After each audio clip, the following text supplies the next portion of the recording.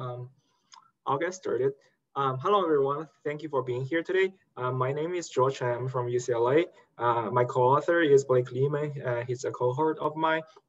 The title of our talk today is an arguments analysis of cognate object in Chang. Descriptively speaking, in cognate object constructions, a typically intransitive verb takes an object in which the head noun is morphologically or semantically cognate to the verb. In one, we have some examples from English. Mary laughed a sad laugh at the meeting. And compared to regular noun objects, cognate objects are claimed to have distinct properties. For instance, in English, they require modification. They cannot be definite. They cannot be topicalized or passivized. In previous studies, various analyses have been proposed regarding the syntactic status of cognate objects. They have been analyzed as adjuncts or arguments. It's also claimed that in a single language, you might have both adverbial or argumental cognate objects. And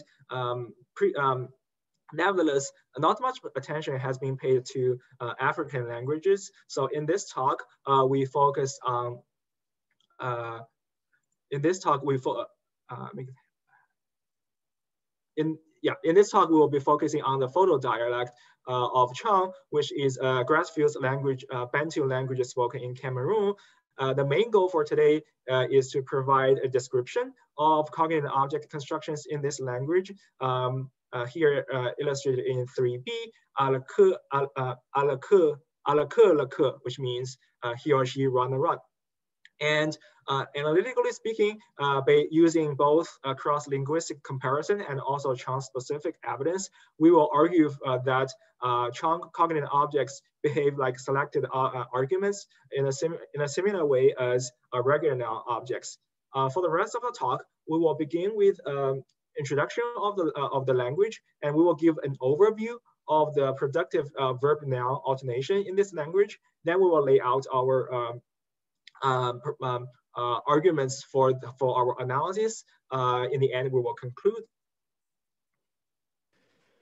So beginning with some background on Chang, it is an SVO language. So in 4, we have Ning Le La Mbap, the man cooked the meat. So SVO. Chang is also a tone language, so it contrasts high and low tone levels plus downstep of each, although downstep low is not contrastive. And it also contrasts level low and low falling tone sentence finally. So in 5, we see examples of all the contrastive tones of Chang. So high, downstep high, low, and low falling. Like other Grassfields languages, Chang has a subset of the noun classes found in Bantu. So in 6, we have the inventory of noun classes in Chang. As you can see, not all classes can be distinguished solely based on the noun class prefix. So there are also concord elements that appear in places like possessive pronouns that can differentiate the classes from each other. Like related languages, past and future time in Chang is divided into up to 5 tenses each. So examples of some of the tenses are given in 7. So in A, we have what we are calling the distant past. So alatonga sung means he called a bird some time ago. In 7b, we have a recent past, meaning he called a bird just now. And in 7c, a future of some time in the future. Relevant for later in the talk, there is also object concord in Chang. So there's a set of object concord markers that occur between a verb and a direct object. This marker depends on the noun class of the object and can be segmental and tonal, as in 8a, alatonga sung, where you have a copy of the vowel of the verb root for the class 1 object bird. The concord marker can also be just tonal, as in 8b, so alatong pr, where it's just a low tone corresponding to the class 9 object dog. The inventory of these object markers is given in 9. And the important distinction to remember is that for class 1 nouns, the object concord is high tone. And for all other classes, the object concord is low. And for our speaker, the segmental portion of these markers, except for class 1, are almost always absent. So these object marking morphemes are only present in certain tense aspect constructions, and they're also absent under negation, and this is shown in 10. So in 10a, we have the affirmative, aletong pr, where the low tone object concord is present on the right edge of the verb. Under negation in 10b, aletong pr, the object concord is now gone, and we just have the high tone on the verb. As far as verb tone generally goes in Chang, verbs can belong to one of two tonal classes, either high or low, but the actual surface tone depends on the construction. So for example, low tone verbs often appear with a downstep high tone on the root, as in 11b. So we have a high tone verb tong with a high tone, and a low tone verb kong, meaning like, with a downstep high.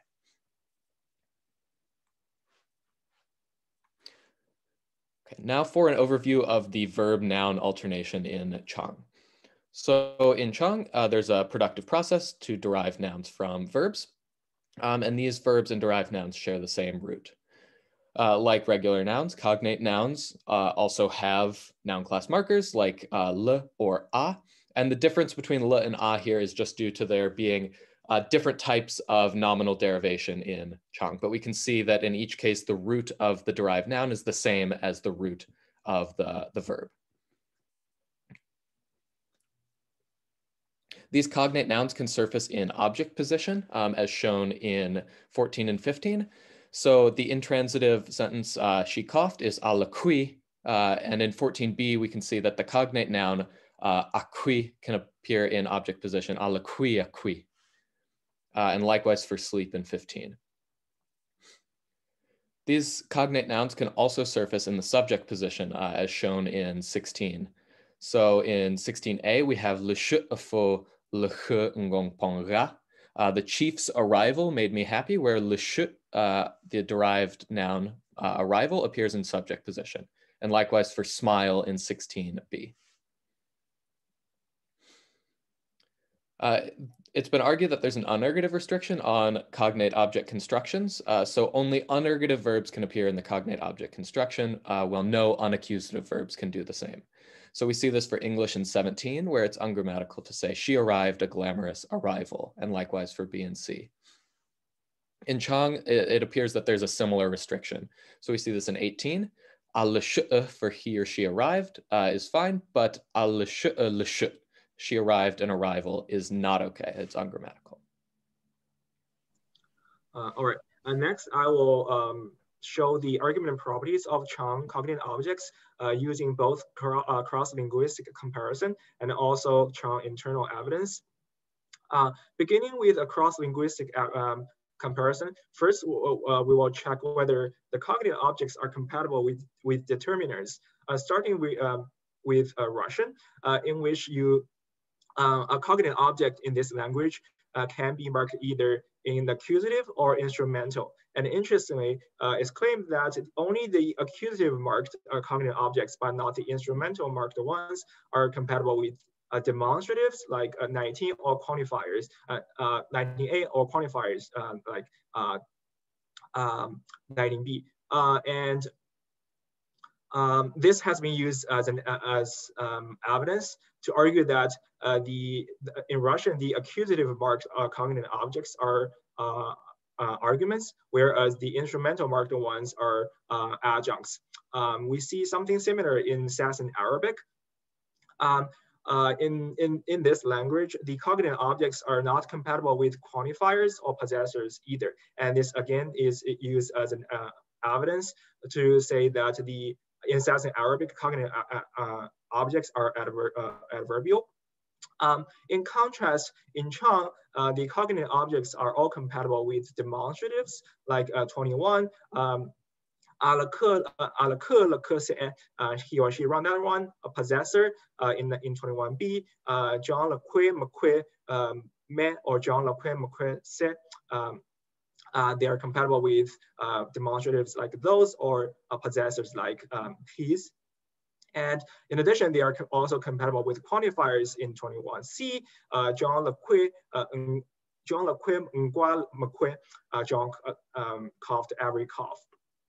Next, we'll see whether they can be pronominalized. Going back to Russian, we see the similar dichotomy between accusative marked cognitive objects and the instrumental marked ones. So in 22, we see that the accusative marked cognitive objects can be pronominalized, whereas in 23, the instrumental marked cognitive object cannot be pronominalized. Whereas in Sassanian Arabic, a cognitive object cannot be pronominalized either, as 24 shows.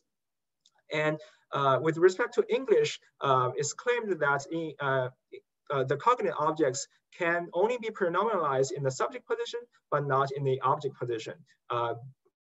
So in 25a, it's okay to say Mary smiled a mysterious smile, and it was attractive. Whereas it's degraded to say Mary smiled a beautiful smile and Jane smiled it too. However, in Chang, we do not see this type of restriction, namely they can be pronominalized in the object position as well. 26 shows how a regular noun object ngup can be pronominalized in the object position by e. In 27, we have examples of cognitive objects. Mary in A, Mary Lazinga Lazing, John Zinga Ise. So dance here can be pronominalized. In 27b, we have John Louis Melagua, Mary Louis Wopse. So here, 4 laughs can be pronominalized as well. Next, we will check whether they can be relativized, because in English, the fact that a cognitive object can be relativized with a gap in the non-predicated position is being used as an argument for the argument analysis of cognitive objects. As shown in 28, you can say Mona smiled a sarcastic smile, which John photographed. Going back to Chang, in 29, we see that you can say John acquit said Mary le jour, which literally means John coughed the cough that Mary heard. Next, we will see whether they can be topicalized. In English, it's argued that cognitive objects cannot undergo topicalization. So in 38, a shrill scream, John scream, is claimed to be degraded or ungrammatical. However, this is not the case in Chang. 31 shows how regular noun objects are topicalized in this language.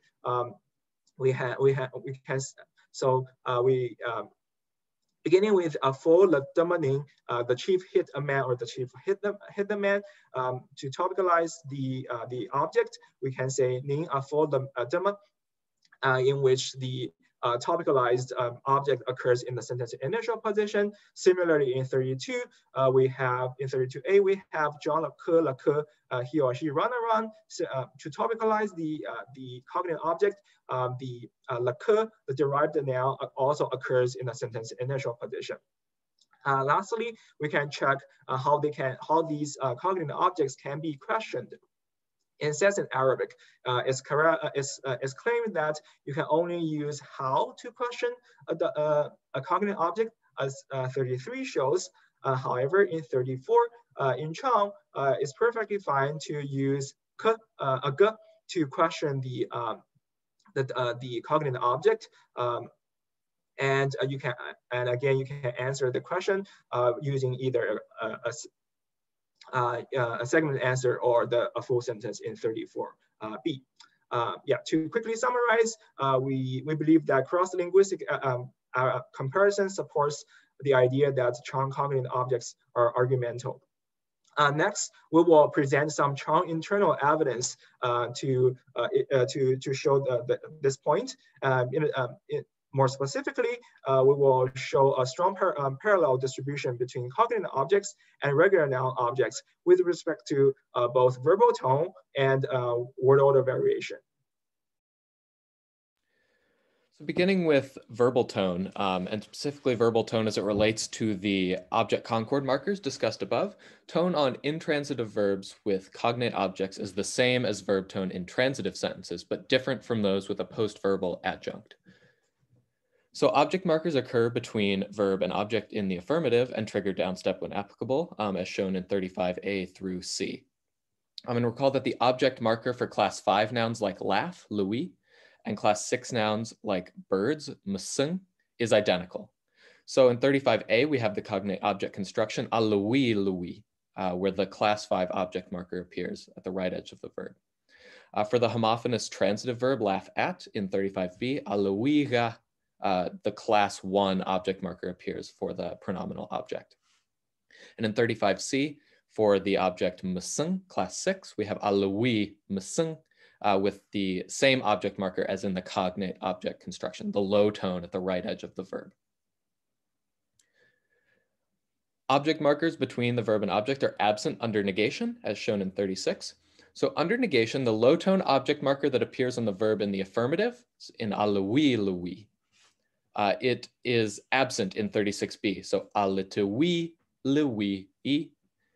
So under negation, the low tone object marker in the cognate object construction disappears and is replaced by a high tone in 36B.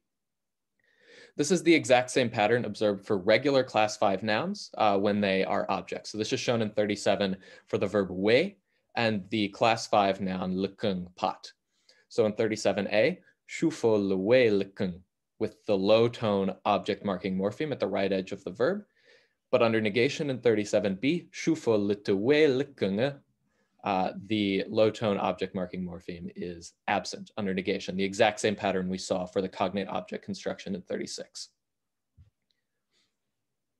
In contrast, when followed by an adjunct, we, laugh, shows a different tonal pattern.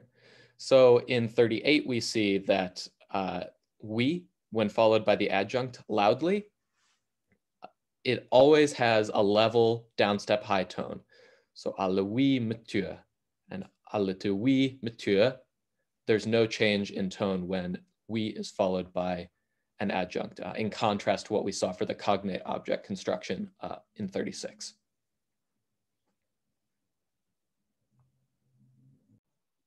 All right. Lastly, we will check. We will show that cognate objects and regular noun objects behave similarly with respect to word order variations. In Chang, it's observed that adjuncts cannot intervene between a verb and its complements. So the example is given in 39. We see that a temporal adverb like Sunday ye, which means last week, can either be post VP in 39A or pre VP in 39B. And the verb when it is pre VP, the verb will have a nasal prefix when it's following an adverb. Interestingly, in 39C, what you cannot have is to put the temporal adverb between the verb and its complement. And moving on to cognate objects, we see a similar word order variation as well as restriction. In 40, we see that Sunday ye can follow the cognate object, namely the entire VP, we Louis, or in 40B, Sunday ye can also precede the entire VP and also trigger the same nasal prefix on the verb and give us ngui Louis. And crucially, Sunday ye cannot intervene between we, the verb, and the derived cognate object Louis either in 40C. In addition, we also looked at negative inversion.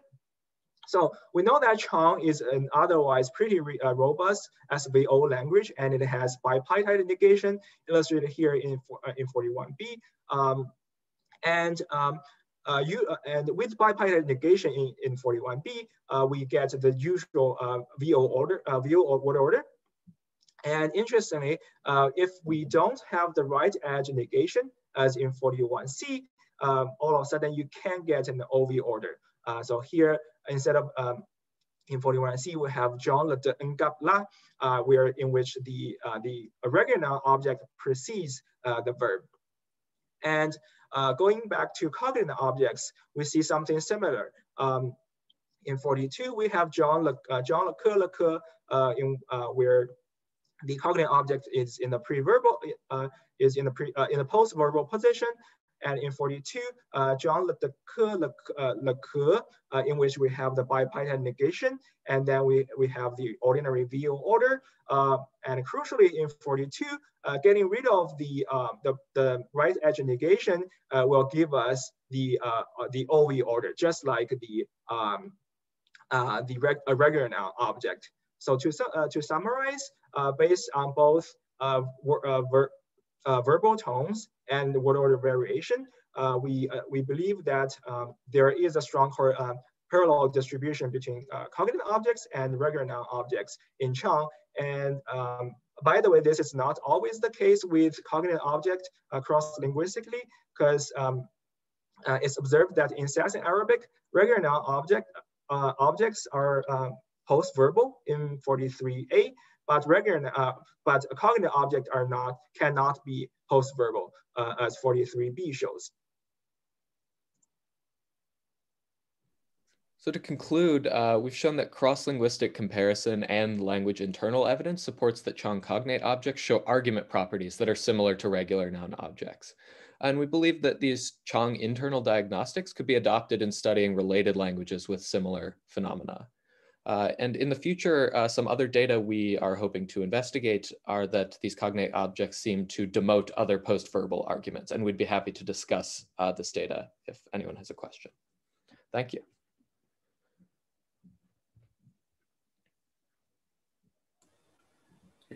Thank you. I'm sorry, I'm the missing chair. I was given the wrong Zoom link first off, so I popped in 5 minutes after. So I'm glad you guys found a way to get started.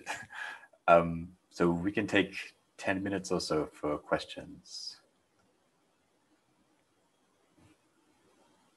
I'll try to negotiate this novel Q&A thing as best I can.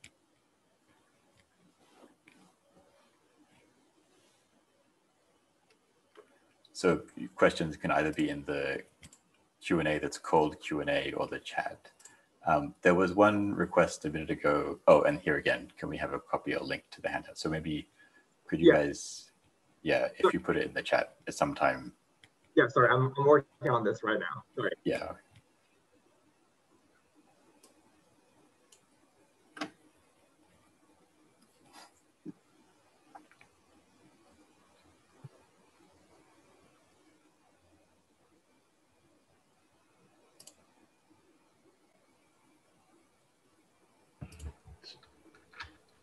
Sorry, we can just ask a question.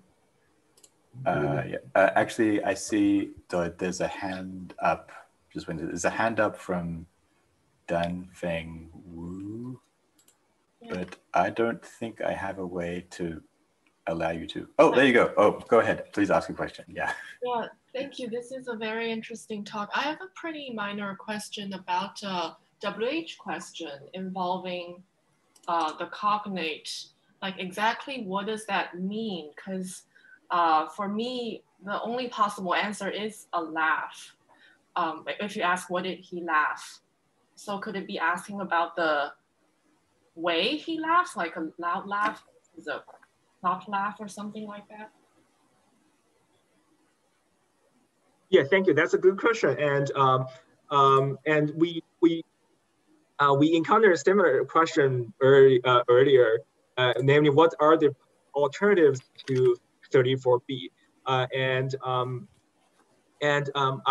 We haven't had a time to go back and check with our speaker, and I imagine it's possible to get a more specific answer instead of the for instance, a weakly laugh, or if in Chang there is a particular word for, let's say, some laugh with, like a wicked laugh, a sarcastic laugh, and that would be my guess. And just a related point, in the verb laugh can take a human DP directly, like John John Louis married means John left and married. And in that case, Mary cannot be questioned with God. Instead, you have to ask, you have to use who to in order to be answered with Mary. So yeah, we don't know yet at this moment what are the alternative answers to 34B, but we will definitely check in the future. Thank you. Thank you. Okay, there's one other question in the Q&A from Irina Burkina. So maybe I'll just read this out. Is there any difference in the behavior between those cognate objects that are unique for their verbs and those where the verb allows a broader range of objects? So to smile a smile being one where it's unique versus to dance a dance or a polka or various things. I'm asking because the Russian differences that you show seem to match this distinction, like instrumental objects rather prefer to fall in the first group and accusative in the second. Right. Yeah. Thank you for the question.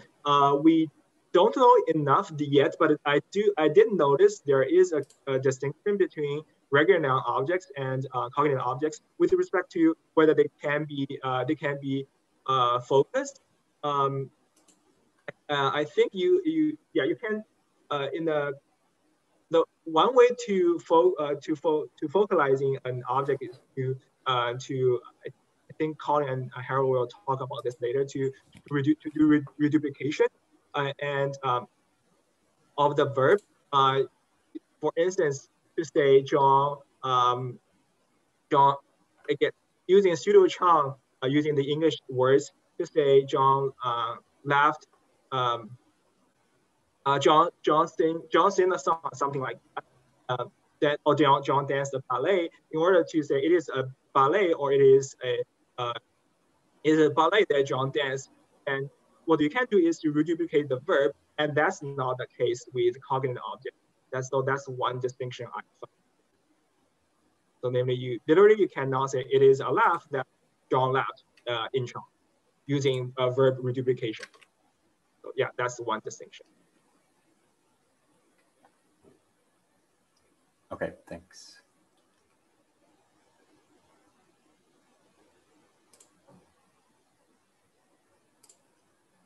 Are there any other questions? We have a few more minutes.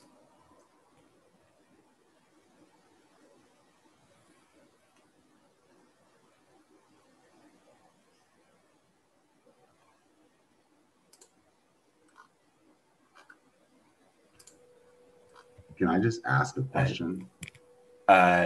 Yeah, go ahead.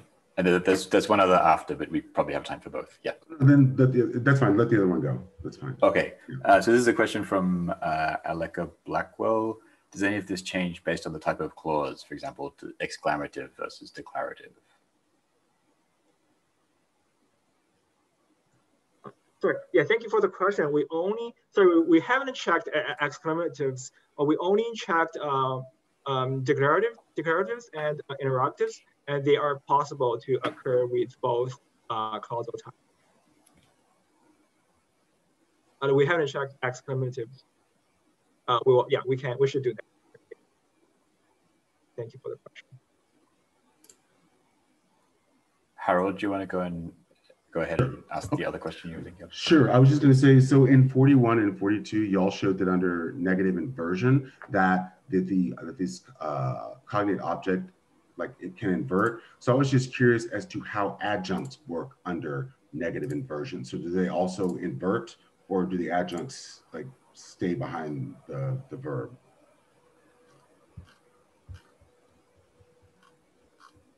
Yeah, thank you for the question. I don't think we have the data yet, but we will definitely check. Blake, do you by chance have checked that? I don't remember specific examples off the top of my head, but I don't believe that adjuncts do invert, at least in this same way. So there's a difference there, but I, again, will have to check for the specific examples. Thank you.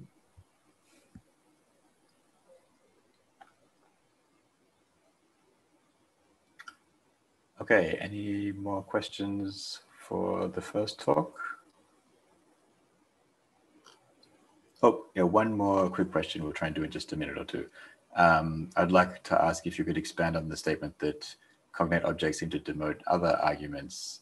This is the case that in Chang, when you add to Mary, the preposition disappears.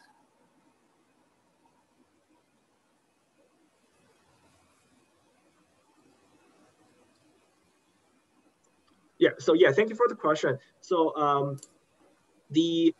our observation is that a DP like Mary can, so yeah, sometimes Pingui to left behaves like a two-place predicate, and then it can take a DP like Mary directly without any preposition. So to say John left and Mary, you can literally say John Louis Mary without the preposition. And yes, 44B is just the example of cognate object, John Louis Louis. And interestingly, when you have both a regular noun object like Mary and also a cognate object to co-occur, what seems to happen is that the cognate object demote the other one. So to say John left and left at Mary, you get John Louis Mary. In this case, the preposition is a victory. It seems that the Mary now is demoted into an oblique. And so yeah, we don't know much yet at this moment regarding this structure. And yeah, we will keep looking. And in case you are wondering what happens if you get rid of the preposition, you get either a slight the speaker can force a benefactive reading for Mary, so we can get either John left for Mary, something like that, or John left at the way Mary left, which literally is just John left, Mary's left, to get the possessive interpretation.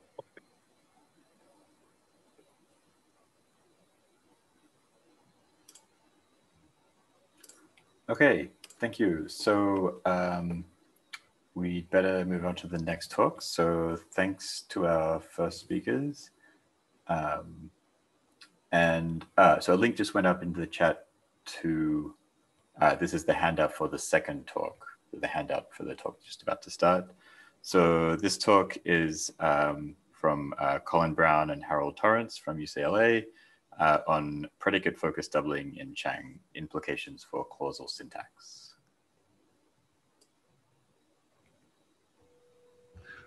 All right, thanks everyone for coming. All right, so in our talk today, we're going to investigate and analyze the construction that's in 1B. So this is the predicate-focused doubling construction. So you notice that in 1B, there are two instances of the verb cry, and the entire sentence is, as the translation indicates, shows that there is emphasis or focus on the verb cry.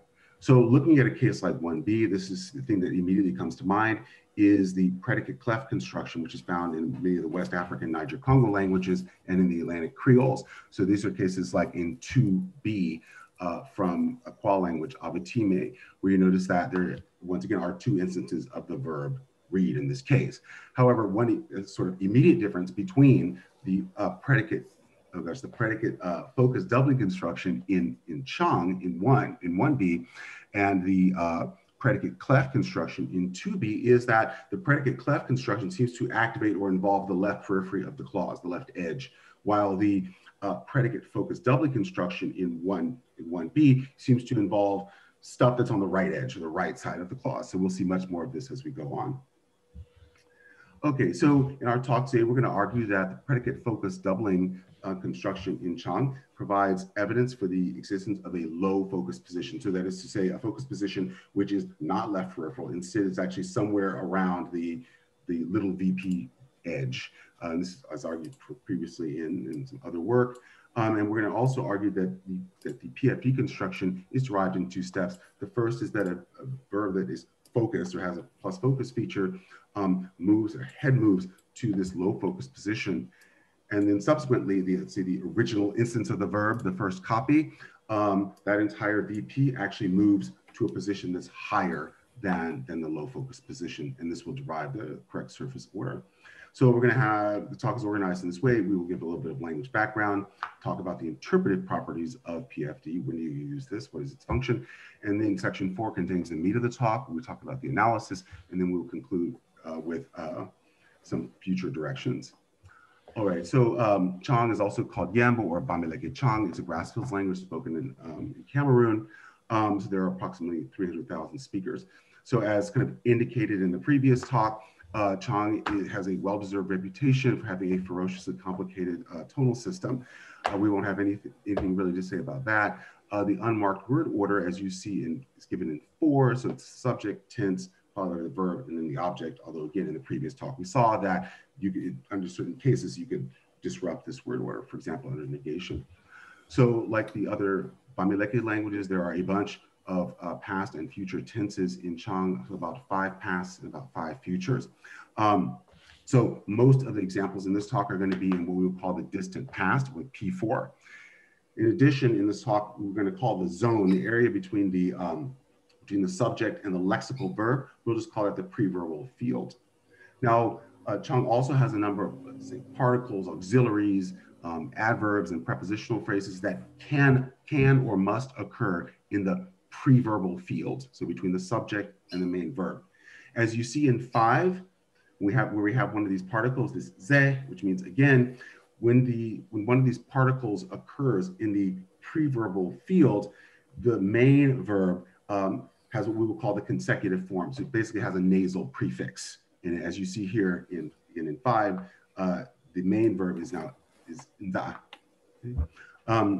So another complication is that in the distant past, negation is bipartite, as you see in 6. So there is a particle, the negative particle here that occurs between the tense and the main verb, but does not trigger the consecutive form.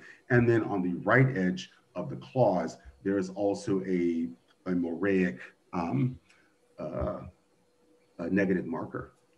Right, so in 7, so if you kind of put these things together, you get something like 7. We note in passing that one generalization is that certainly in Chong and some of the other Grassfields languages, that the past tenses precede negation, precede neg1, and that the future tenses follow negation. So there's a syntactic difference between the past and future, past and non-past tenses. Great. So now we're going to move on to what we call the interpretive properties of predicate-focused doubling. So we're basically addressing the question of when do we use this construction and kind of what elements can enter into this construction. So right off the bat in 8, we can see that this construction is used to contrastively focus mark the verb. So if you have a question, so if A asks a question such as "Ulala kendongo," so you cook the plantains, you could answer something like "Mong le tiu kendongo tiu," so I cut the plantains. So kind of as opposed to cooking them, I cut them. If we try to focus other elements using this construction, such as an object, that does not work. So 9b shows us trying to use predicate-focused doubling to focus the object, and this is not done. Another thing that this construction is not virum focus. So it's not used to emphasize the truth or propositional content of a sentence.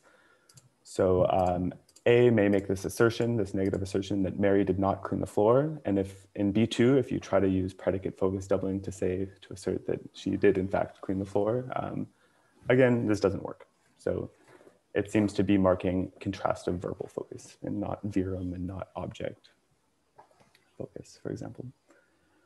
We find that doubling is restricted to verbal elements as well. So 11b, we might want to have a sentence where we're kind of placing the contrastive focus on this temporal, or no, this adverbial element, ze again, but you can't copy it. So meri le ze and za'a kendong ze is again ungrammatical. So this is a non-verbal element and we cannot do this predicate focus doubling construction. However, it is possible to copy verbs that are used functionally, such as those that are used in serial verb constructions. So we have a lexical verb give, which has this kind of benefactive reading in the serial construction. So Among the zuk and zet mo and je shufo. So I clean the baby poop, give shufo. And it has this benefactive reading, like I cleaned it for shufo. So as expected, we can copy the kind of lexical main verb in this construction, as we see in B. So zuga, which may appear before or after that kind of serial construction. And in 1C, we also see that we can copy this, this give verb, the kind of benefactive serial verb. So among the zuk and zet mo and je shufo ye. And this has this kind of contrastive reading of I clean the baby poop for shufo instead of I clean the baby poop for shufo, which we see in B. It is not possible to copy both, basically. So 13 just shows various attempts at trying to have both verbs in the serial verb construction copied, and it just does not work.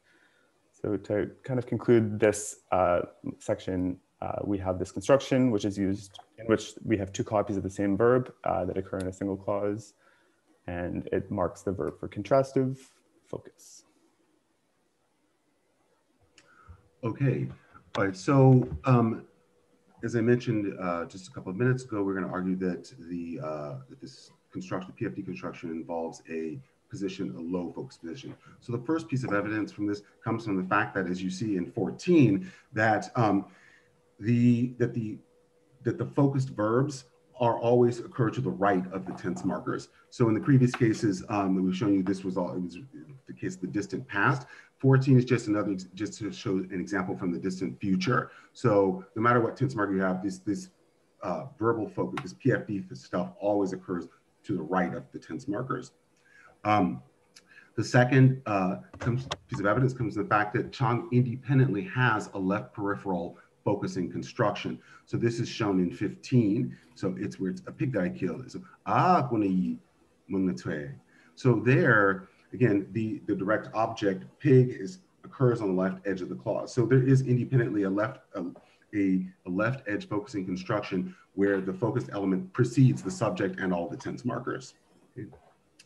And so if we sort of take the data from left, let's say left peripheral focus, and what we'll call low focus, you get something like 16, right? So you have this left peripheral focus, subject, tense markers, and then again, lower to the right, you have the verb doubling.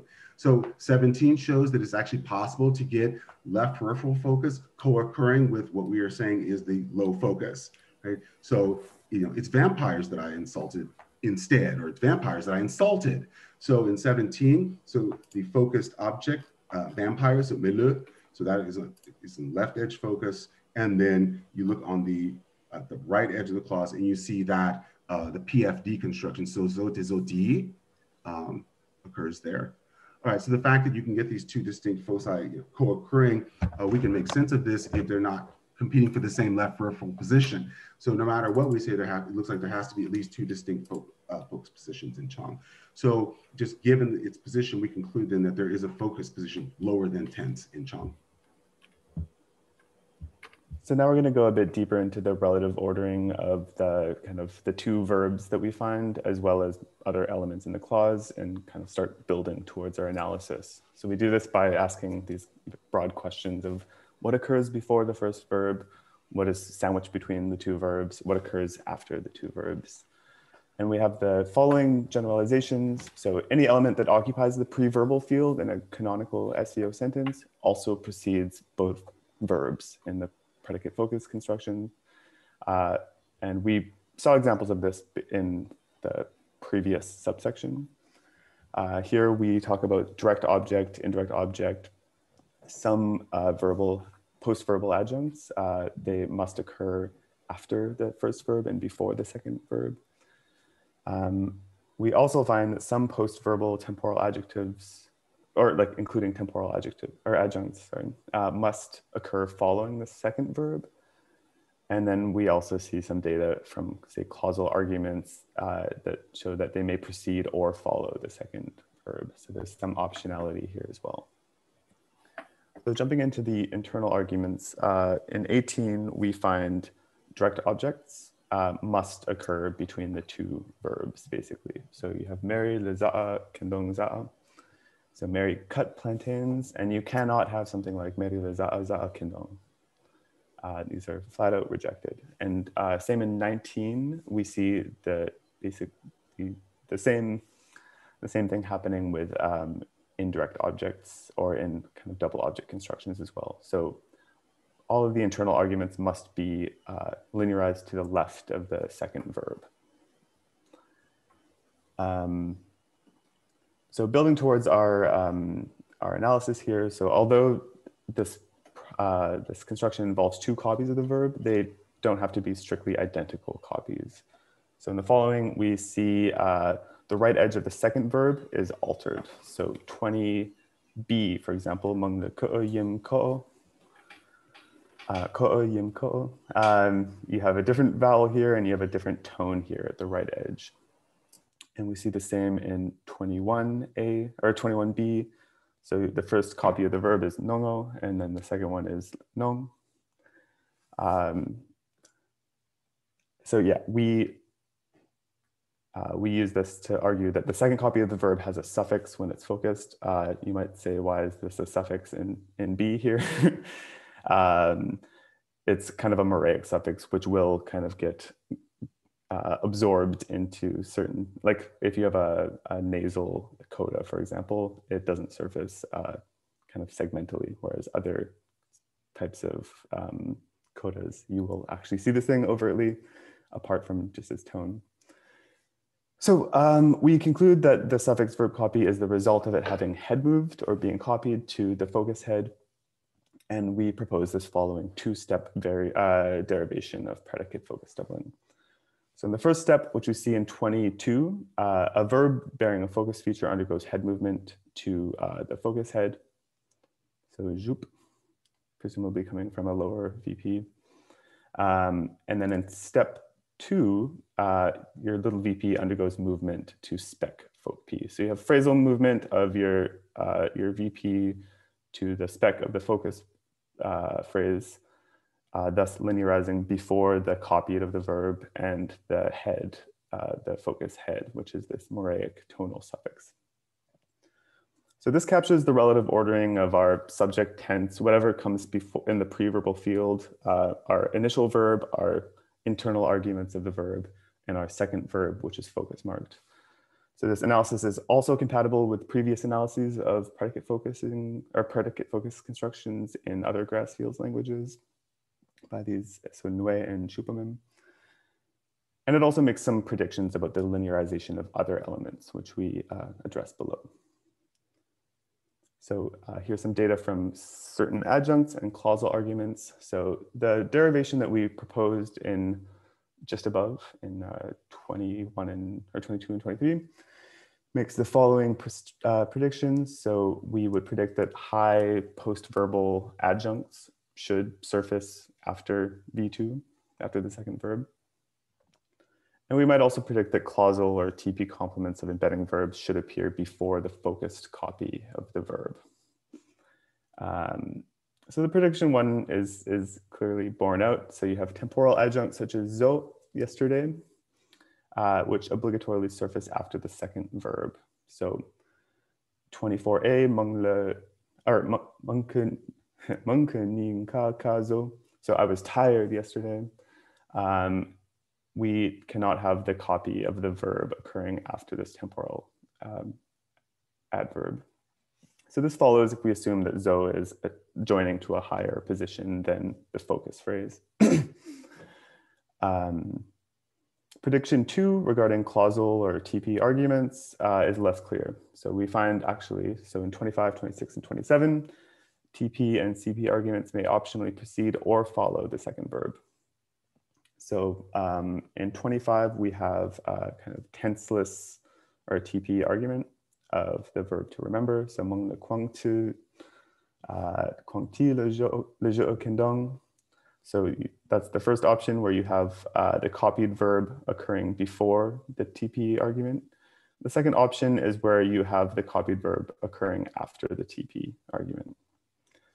And 26 and 27 just show us basically the same optionality with the positioning of the second verb with respect to a CP complement. So this is not straightforwardly predicted by our analysis, which would predict that the little VP containing the TP or CP complement would move to the spec folk P position, linearizing to the left of the second verb. An obvious solution for this is that this is in fact exactly what happens, but there's some sort of shifting of the TP or CP complement to the final position. This might predict that we should see things such as heavy NP shift elsewhere in Chong, which in fact we do.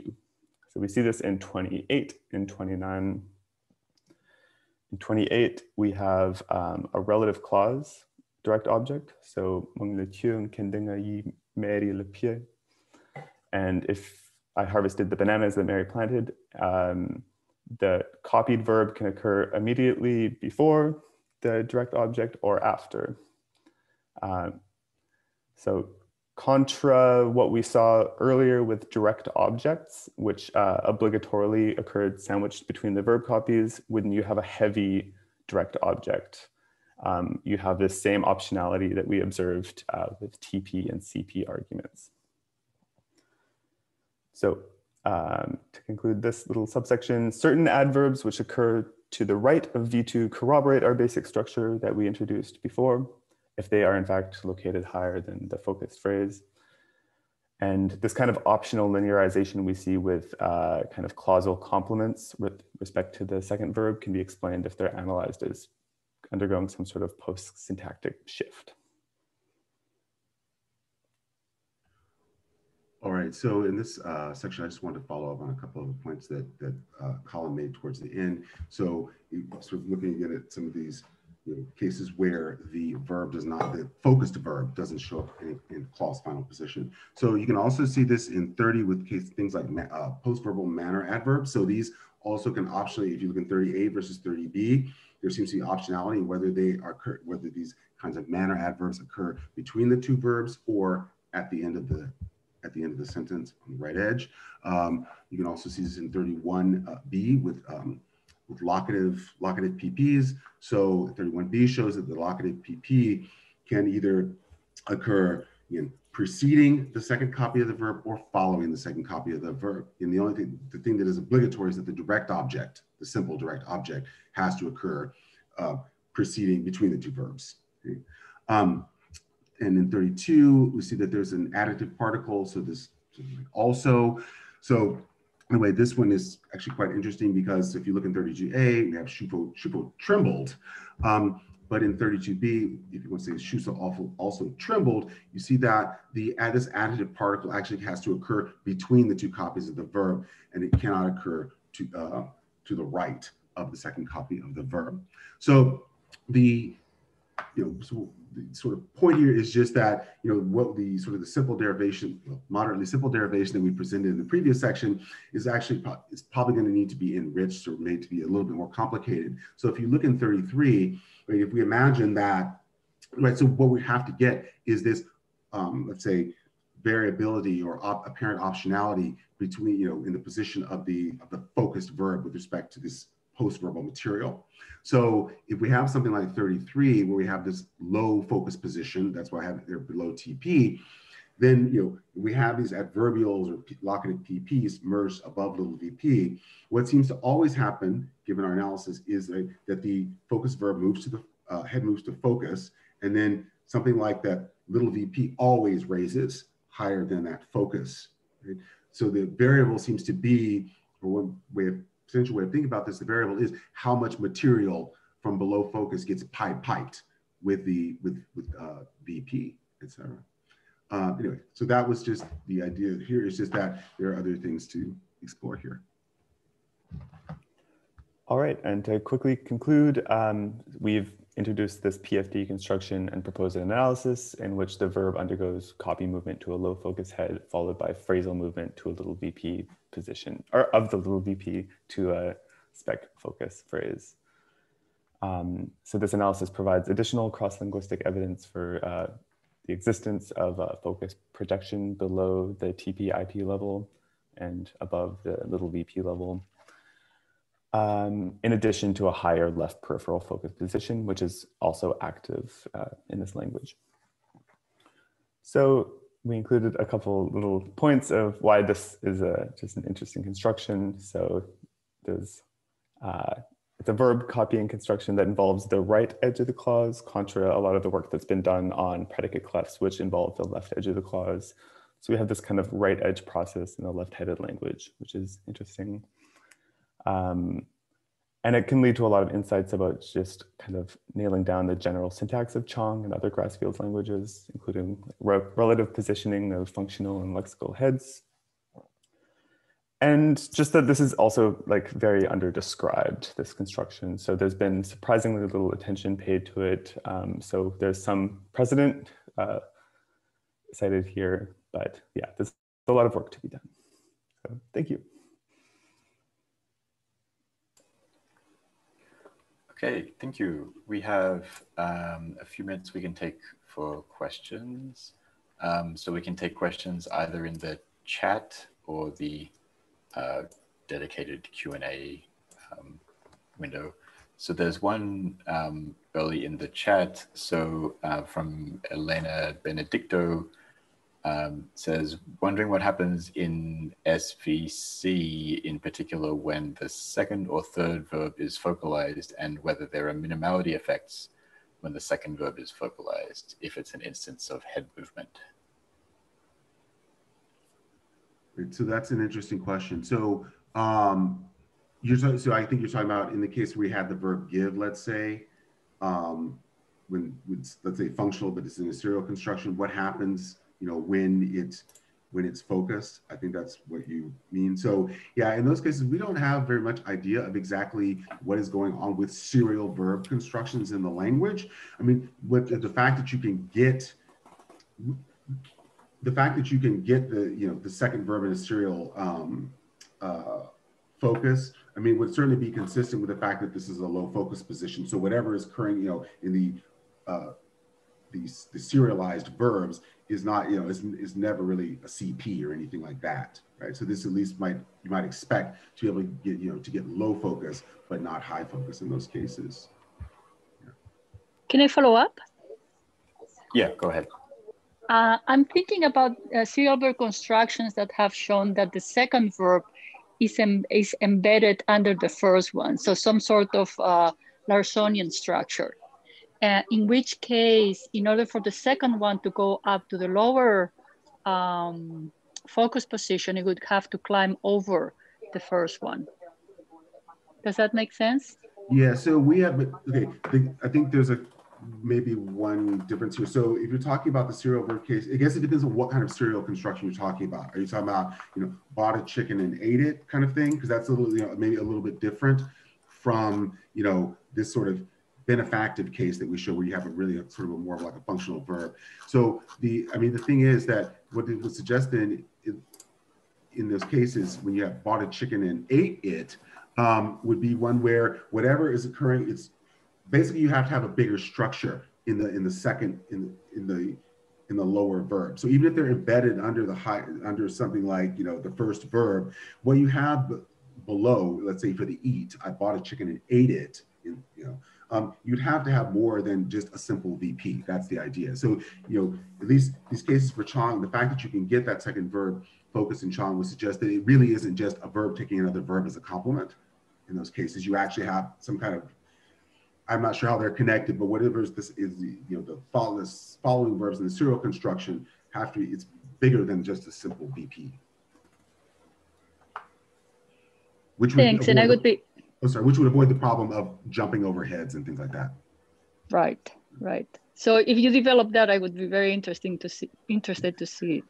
Thank you. So would we.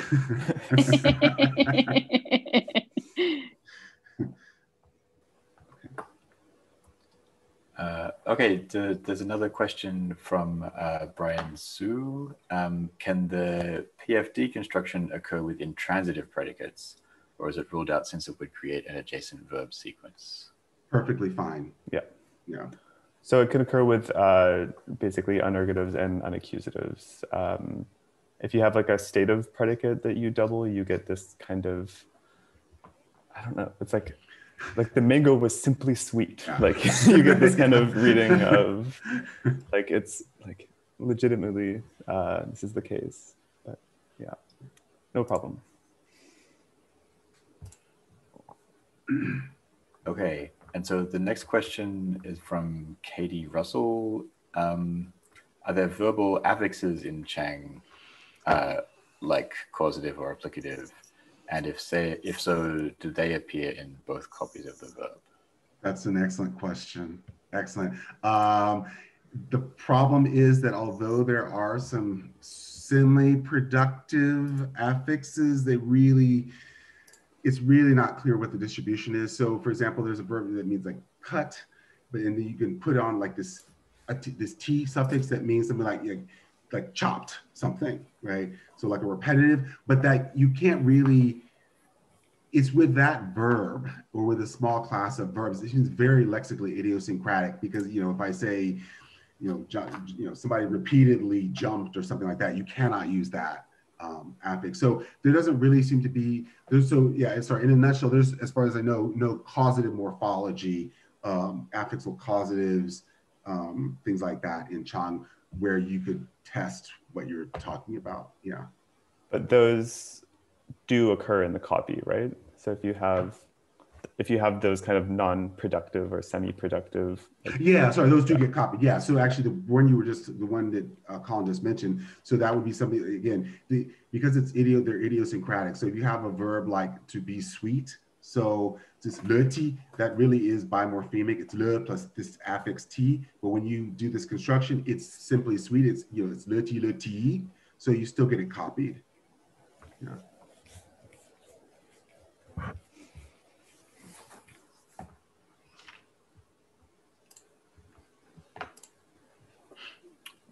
Okay, are there any other questions? I'll give it a little bit.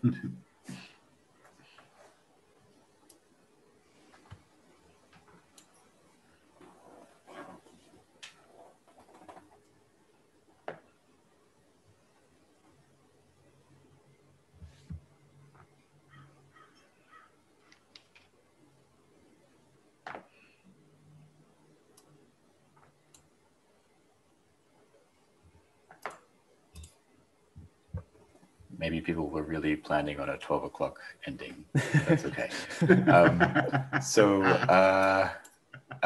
Okay. Oh, I guess I'll note, the handout for the first talk, Colin did post that. No, sorry, Blake did post that a few minutes ago. So if you scroll up a little bit in the chat, you can find a link to the handout for the first talk. There's one other question we can take a few minutes. So another question from Katie Russell. I'm curious about the focus suffix. Is its identity predictable from the phonology? Yes, but I don't know what the phonology is. So this is I'm just saying that because I'm figuring it has to be. So we are currently investigating exactly what predicts the realization of that focus affix. Yeah, it's yeah.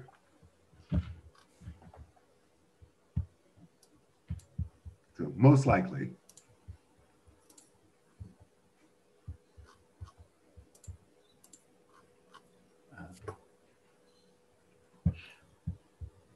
Okay, it looks like I don't think there are any other questions. So at this point, we can thank all of our speakers. There are links to the handouts in the chat, so please have a look at those if you want. Otherwise, I will end this session here. Thank you, everyone. Thank you. Bye-bye. Bye.